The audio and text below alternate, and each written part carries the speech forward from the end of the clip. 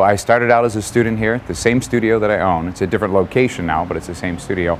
I went in to take dance lessons because I knew how to swing dance, but that's all I had. So went in, took a couple of lessons, they offered me a job.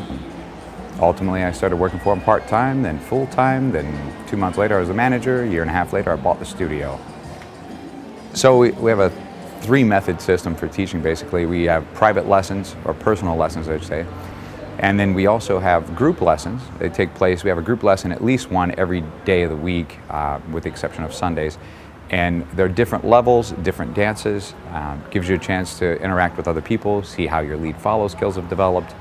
And then on Friday nights, every Friday night we have a party. There are different themes. They last from 7:45 until 9:30 at night. It's a chance to get out there and socialize and dance with people who are learning how to dance. And then once in a while we'll take it out on the town and we'll find a venue somewhere that's got a live band and take all of our students there and go dancing instead. It's one of those things that often people forget exist as far as a social activity, especially couples, and it gives them a chance to come out, do something together, and it's a nice way to kick off the night. And we have a pretty eclectic group of people here, everything from 20s. I mean, I've actually got a 5-year-old girl who takes lessons, but primarily up in the 20s to 70 years old. And at the end of the night, on a Friday night, you'll see they'll all take off together and go somewhere else too. One of my students, her name's Pat.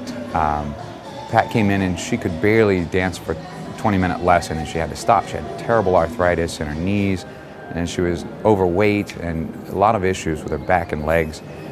In the time that she's been dancing with me, she's had 2 knee replacements and a back surgery, all of which her doctor said would never have happened had she not lost the weight she lost while she was dancing.